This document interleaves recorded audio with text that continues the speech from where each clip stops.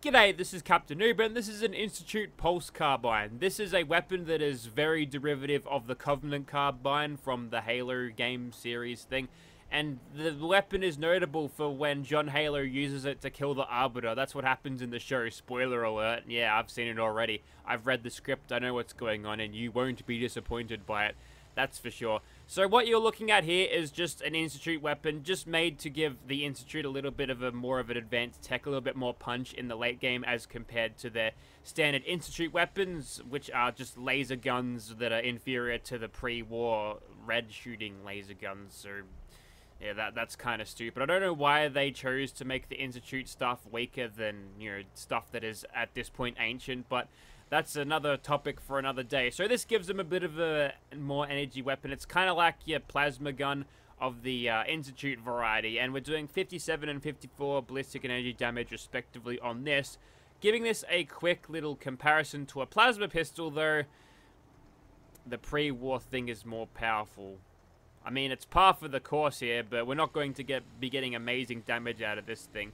Now, if I want to change that to a rifleman-based thing, just so the range isn't going to be massive to completely outrange this, so they're kind of basically the same now. So we're missing out on quite a lot of damage, but we are using the fusion cells, as you can see. They're loaded into the back. This thing does use vanilla plasma gun animations, which work for it quite well, and I won't complain about because it's well made.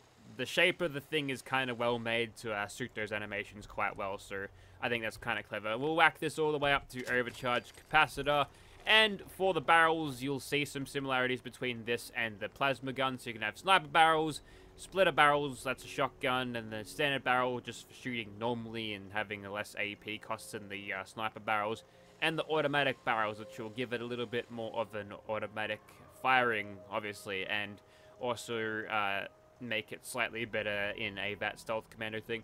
Worth noting, this thing does fire like blue plasma thing, so it's not going to be hit scan, which is kind of, well, it's normal for plasma guns to not be like that.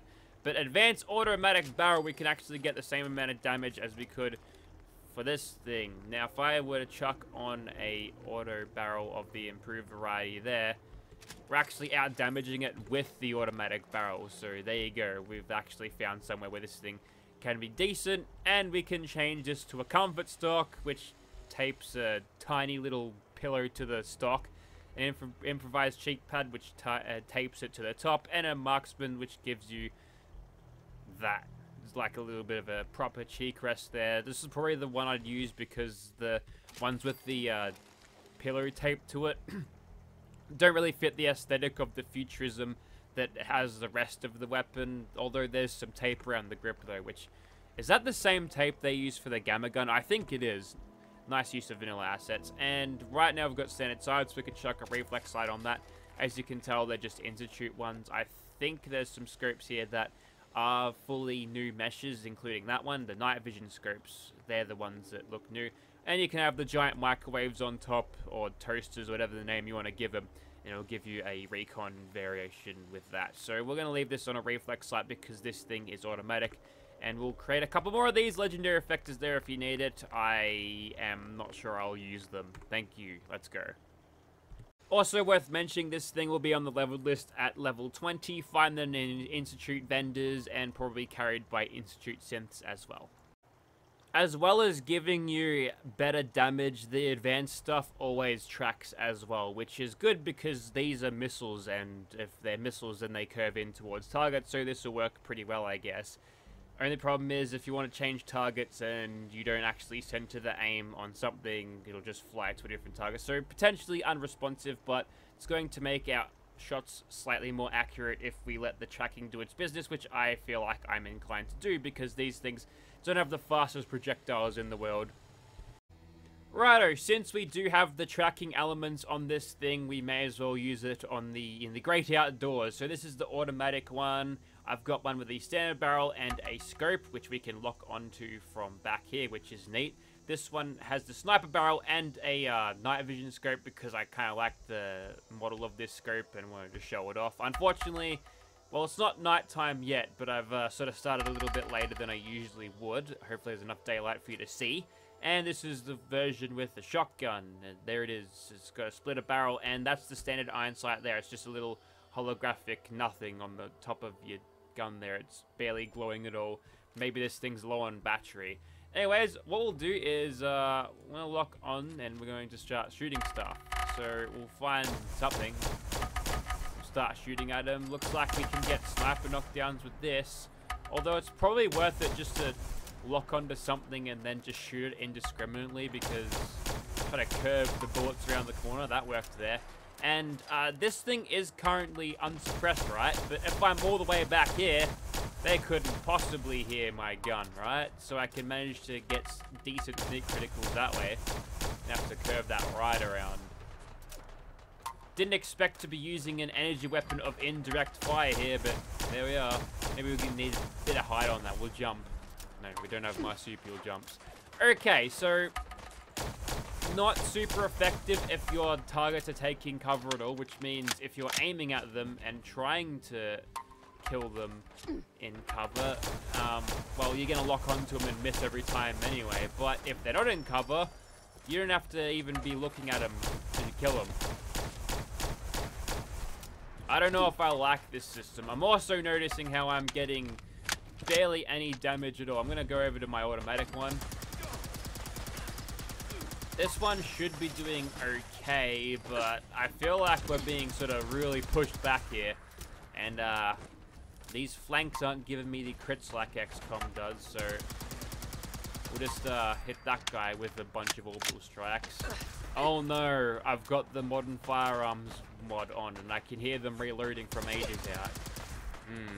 I really thought I installed that fix, but that really irritates me. I hate listening to people reload. Like, come on, mate. Keep it to yourself. Alright, so probably have bitten off more than I can chew here against these gunners. What I'm going to do is I'm just going to roll with this thing in bats a little bit, just to see if we can get some decent damage here. And looks like those are alien blaster projectiles, and that was a lousy crit of one bullet. That's better.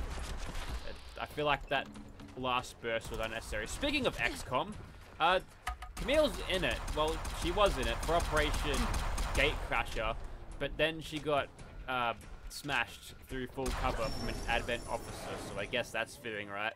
Okay, we don't have the power to deal with this, so we'll just move on. Okay, I think at this point it's kind of clear that this thing is not an endgame weapon. Although it's similar to a plasma gun, it's nowhere bloody near, because it just doesn't have a lot of damage. And, you know, if you ain't first, you're last.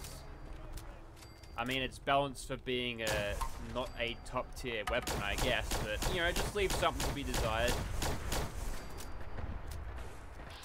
Just leaves damage to be desired mostly. We'll go some criticals here. I don't even think we'll be able to kill this guy in time, so I might just ignore him. Yeah.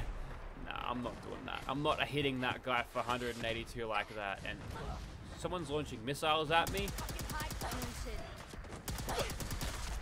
Alright, that was bizarre. I don't know where those missiles come from. Yeah, 38 damage. Hello, buddy. Dressed up like a raider from the Capital Wasteland.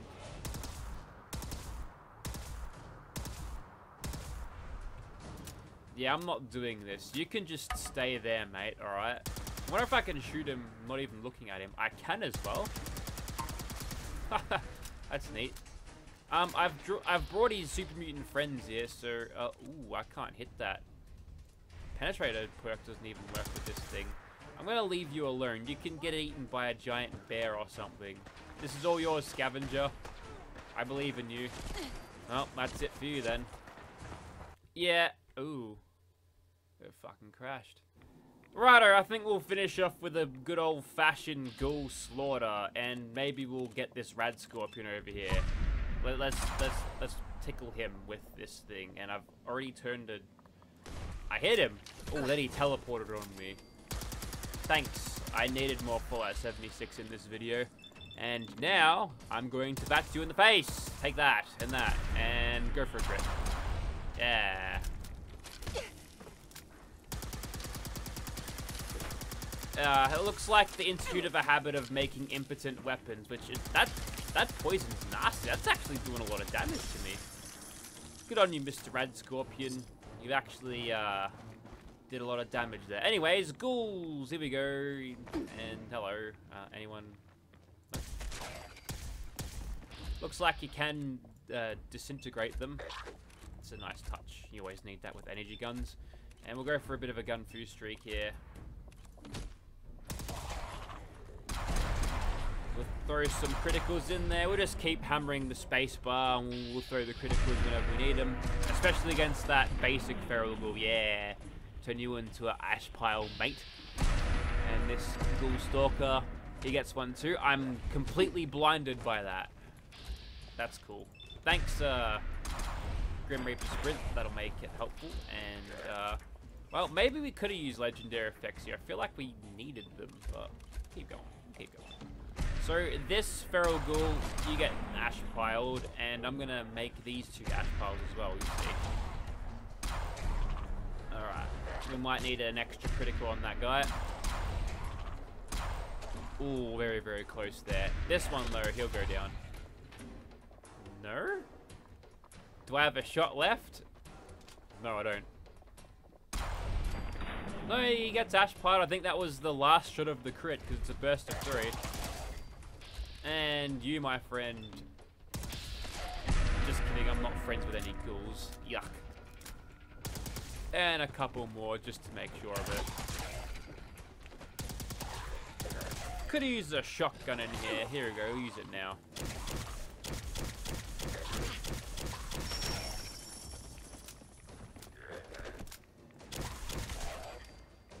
Well, I can't say that's my best performance aiming ever, but the job is done. It took a lot longer than other weapons I've brought into this place, but can say the job is done. And look, I think that's about it for the Institute Pulse Carbine. And, well, honestly, I didn't like it. It's just not strong enough. It's the projectiles not being hit scan. Just, I don't want to deal with this. And the amount of AP it uses, I know it's like a penalty for tracking, but you're gonna give me this tracking barrel, but no ability to use it in VATS, because, you know, that's probably something that it does that, you know, the vanilla plasma gun can't do better. You could potentially say that it is slightly more accurate, though, but I think I would just rather use just a standard vanilla plasma gun over this, which is a shame because, you know, it's got this sleek, cool design, it's got a cool Institute paint, but yeah, I don't see the appeal of it. It's a well-made weapon, but it's just not good enough. So I actually wouldn't recommend this, but if you'd like to see this weapon in your game, if you do like the look of the Covenant Carbine, retooled to make it look like an Institute weapon and give the Sims a little bit more of a weapon to shoot you with, then go right ahead. There's just, I don't know, I don't feel like there's a lot of reason for this mod to keep around. I just don't like it. Personal preference, not a fan, but you might like it, so highly recommend you download this if you feel like it's a good weapon, or if you want to see it in your game. Thank you very much for watching.